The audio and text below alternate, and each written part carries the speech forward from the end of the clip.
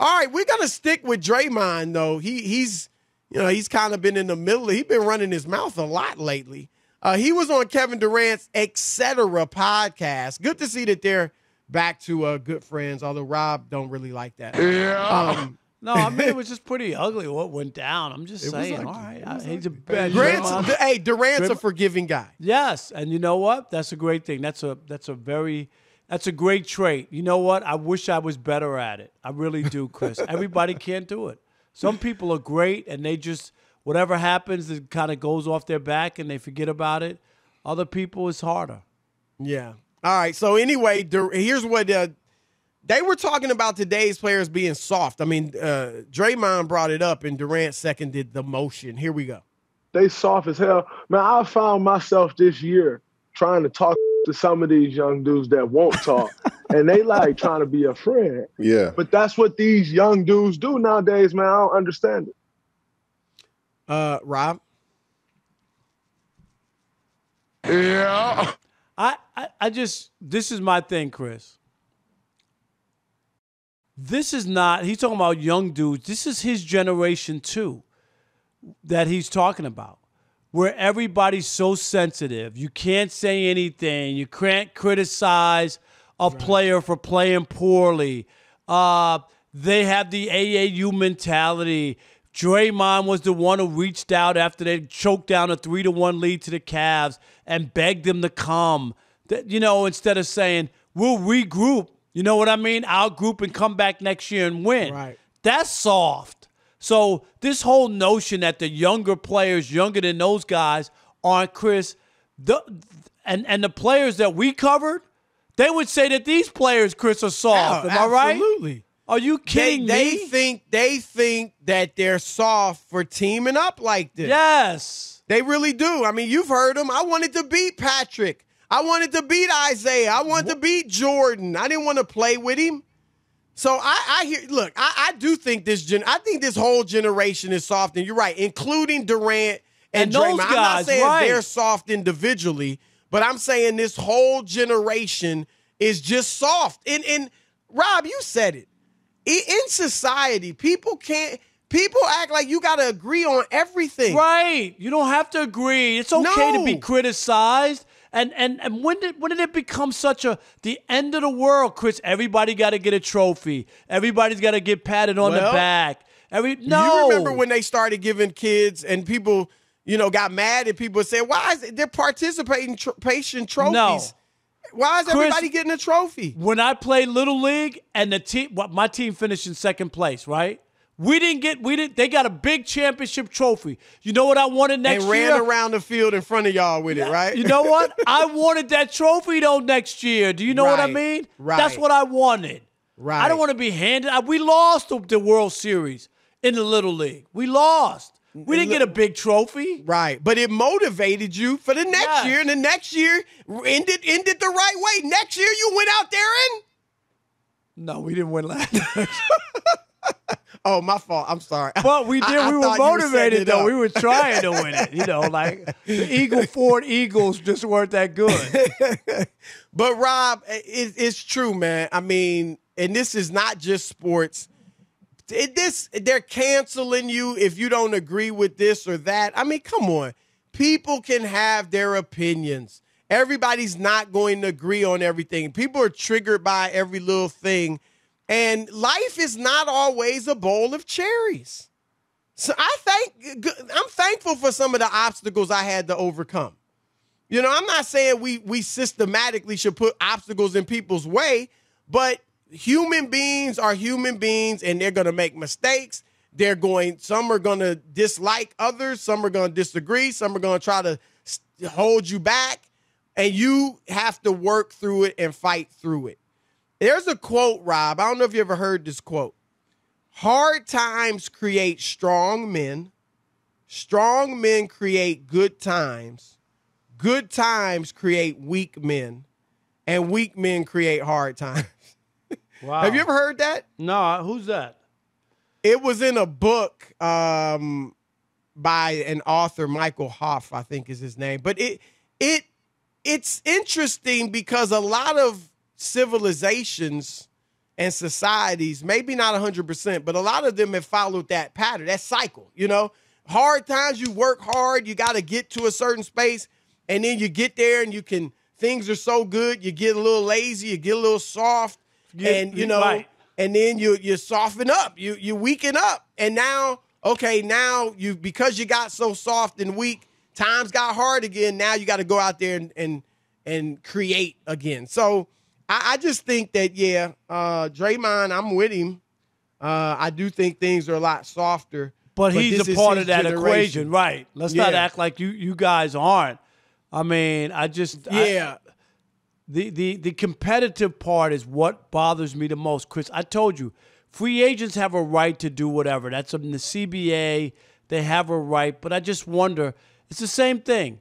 The Nets have this team. If they steamroll over everybody, they'll win a championship, whatever. But you go like, dude, they were stacked. I mean, that'll be. No, it is. They were stacked. You're absolutely right. I mean, seriously, if they don't win, it's a story. Not if they win. Is that a You're story right. if they win? No. No. And you heard Kevin Frazier, and he was right. Look, you're going to have your rings. If they win it, James Harden, God bless him, he is a fantastic player. He's going to have his ring. Kyrie's going to have 2. Durant's going to have 3. That's great. But Kevin Frazier said it cheapens him a little bit. Now, remember this, Rob. You know this. Back in, I think it was 98. I don't remember what the year. Maybe I had the year wrong. It was like 2003 or something like that. But remember when Tracy McGrady, Grant Hill, and Tim Duncan all thought about going to Orlando. Now, Grant Hill and Tracy McGrady went. In this day and age, Duncan would have been like, oh, it's so, like we all going there, right? Like it would have been like we can create this super team. Duncan stayed, obviously, in San Antonio, Rob, and it's hard not. I mean, the dude won 5 rings there. 5 out of 6. Hard to argue. He made the right decision. Yeah. And you remember why he didn't go to Orlando. One of the reasons? Wasn't it something about the plane? Yep. They wouldn't allow his wife to travel. that was one of the like for whatever reason, that was a rule with Orlando. Your spouse couldn't fly with the team. Think about that. Yep. And you could have had Tim Duncan. Now, it went awry. Obviously, Grant Hill was injured, and you know, they never even got Hill and Tracy really together. Nah, it never really worked out. No. But Tracy and Duncan would have been a heck of a tandem. So, all right, we're going to throw it out to you guys. You with me and Rob. And I mean, I was going to say and Draymond, but Draymond's a part of this thing. Do you agree that the current generation of athletes is soft? And I took it all the way to our society. Soft. Soft. Remember that? What movie? What movie, right? Life. Eddie Murphy. Remember that? And Martin Lawrence. Takes a minute. All right, Brian in Virginia, you're on the Odd Couple, Fox Sports Radio. What's up, Brian? Hey, what's going on, fellas, man? Love your show. Listen to it every night. Man, thank you. That means a lot. Absolutely. Even though we hear it, we appreciate you saying it. It's the truth. It's the truth. All right, the way I equate it is this. No, players in this generation is not soft, and it's going to continue to go on like that. And what I equate it to is when parents tell their children they don't know responsibility because the parent's job was to make it a little bit easier for their children. So let's say, for instance, one person learns how to cook. The grandparents rub 2 sticks together to make fire. Then they say this is a hard way to do it. Then they create an oven. Their children start learning how to cook in the oven, and the grandparents say that's not real cooking. So then the ones that cook with the oven say, you know what, this is a little bit, we can do it a little bit easier. So you're saying every generation looks at the next generation as had it easier. So it's not that they're softer. Oh, man, get off my lawn. Yeah, but some stuff is soft. I mean, I get you. You're right. I mean, some people. Draymond's a prime example, Rob.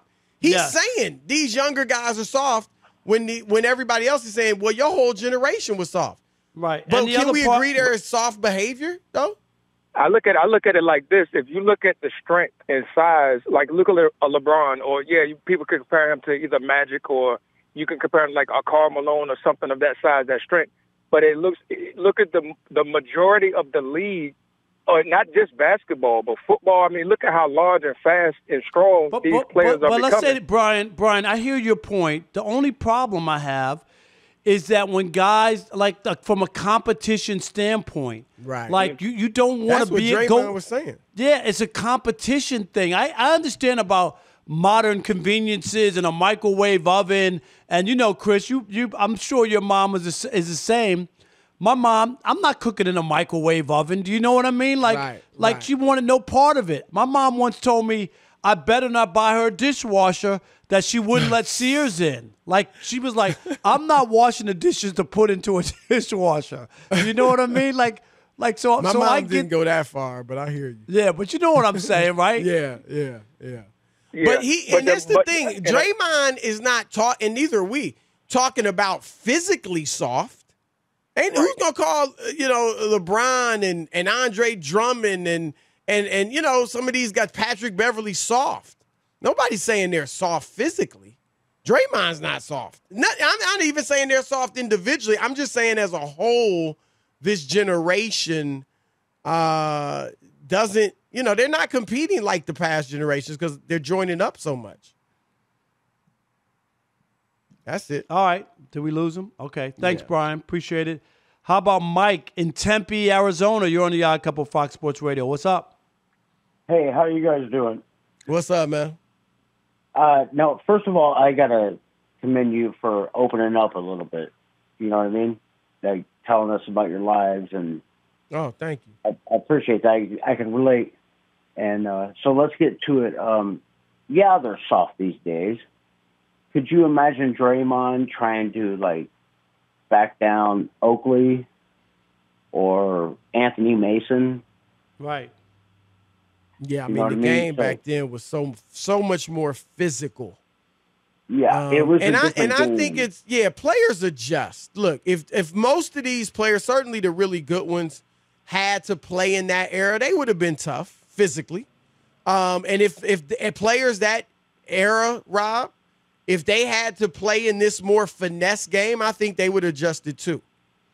Yeah, I agree, but Draymond saying that, I agree with him, but he's kind of soft too in my eyes compared to the real players. The real players. I get what he's saying.